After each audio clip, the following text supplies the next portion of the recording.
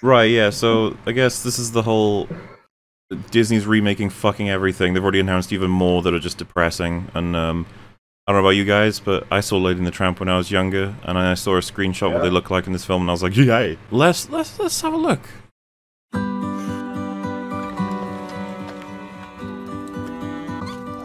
You know, I'm not even sure how you sell something like this to, like, young kids of today without being like, you know, like, why would they want to go see this? It's like, I don't know, watch the original, then they'd want to go. It's because their parents will remember the original, so they'll take their kids. I guess that's pretty much it, isn't it?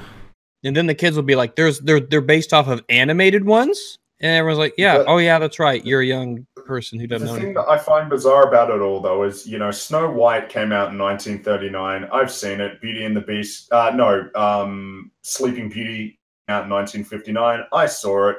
Cinderella came out in 1950. I saw that. Robin Hood came out in the 70s. I wasn't alive when these movies came out, but I still saw them. So we own the VHSs and all that stuff. I own VHSs for some of them, and this is why I find it weird when people say, "Well, they're for kids now." It's like, I don't understand this. I don't understand. They're timeless. The conversation should start and end at Disney want money. There's nothing non-nefarious about it. Like the idea that they try to recreate these stories for a new generation. Like, fuck off. Fuck off. What? They're just gold mining from the golden years. What do we gain from this format of live action / CGI? What are we getting that we didn't get in the original? I'm curious if they'll do 101 Dalmatians, because technically they've already done that. Oh, they're making a Maleficent-like movie called Cruella. That's what it's going to be. I looked it up. Is that going to have, you know, the 101 Dalmatians in it, or is it like a prequel? Probably a prequel like Maleficent. I can't believe I'm saying this about Cruella de Vil. Like, what fucking universe are we in? Also, the from Disney, it's like that name is getting more marred as time goes on. What does that mean? It doesn't mean shit anymore. Oh no! No, it's scary. Oh no! No. It's scary. This reminds me of all those animal movies from the early 2000s. You know, where they made really that's off-putting. Homeward Bound and stuff like that, and Dog on a Skateboard and all that shit. Cats versus Dogs or whatever it was called. Cats versus Dogs. Yeah. This is one of those creepy dogs that turn up in like a horror movie that is in an alleyway or whatever. Just need to growl. Oh, what is this? They're just normal dogs. They're just regular dogs. Dude, there's no. They're just dogs. They're just dogs, man, and that's great if they're dogs, but they're not supposed to be just. It's not right. It's like the whole Lion King protagonists, thing. like. I mean, look at their faces. Look at that. They're just dogs. They don't know what's going on. They're just like, huh? No, I don't know what's happening here. I love these trailers, man. Be brave. Like, what? Got to do with anything? What? It's just a dog. It's just a dog. So much freedom and character with animation. Well, I mean, you're losing something here. That's all there is to it. I like real dogs, but you know, I do like the animated dogs when it comes to being characters. Look at how dog she looks. Oh, that looks. Yeah, she looks like a dog. Ew.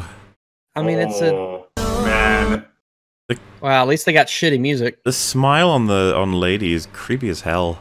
Oh, why? Yeah, it's not right. It's like we have to show emotion here. I was like, but sure, the anatomy it just isn't built for that. Like, fuck it, do it. We ran the numbers, so it's creepy. Run them again. Oh, Disney Plus, can't wait. Look at that! Look at that fucking creepy ass face. Look at that. Oh. Are you racist or something? Yes. It's chapter dog. And the like to dislike on this is 80k up, 32k down. Not bad, That's not bad. Still not. Yeah. I'm impressed considering our society. I would expect them all to be like, yay, can't wait. Oh god, there's a comment. 2019 live action Lion King, 2036 live action Coco. I'm like, no, they will not. Live action Wall-E. He'd be like, oh, I will kill you. Oh, if they did that, I think I'd This is the big fear. It's like, will they do live action Pixar movies? Like, please don't. People are gonna keep going to these Live action of Bugs fucking Life. movies. They're gonna do it. Live action Bugs Life with that real bug. You got real With ants real and bugs. real Well, grasshoppers. remember the movie Ants Yeah. Oh, with the Z yeah. on it? This looks awful. This looks actually terrible. There is nothing appealing about this at all in any way. Why would you want to watch this? You know, I don't get it. His life sucks, and you just want to make it worse. It's like you look at all the stills from the original, and they got the eyes and the eyebrows and expressive faces, and it's just Yeah. it's like that right kind of anthropomorphism on their faces there, where they can convey emotions. And like, are you happy? Are you sad? Are you angry? Are you distressed? Are you distraught? What are you feeling? I don't understand. I need to know. I think one of the best ways to actually explain this to someone as well is, like the film Cars, right? With they each have mouths and eyes to try and convey. There's a live action Cars, and it's just a fucking car, and the car just says hello. You're like, what? It's a standing, next to a I don't know, like a Toyota.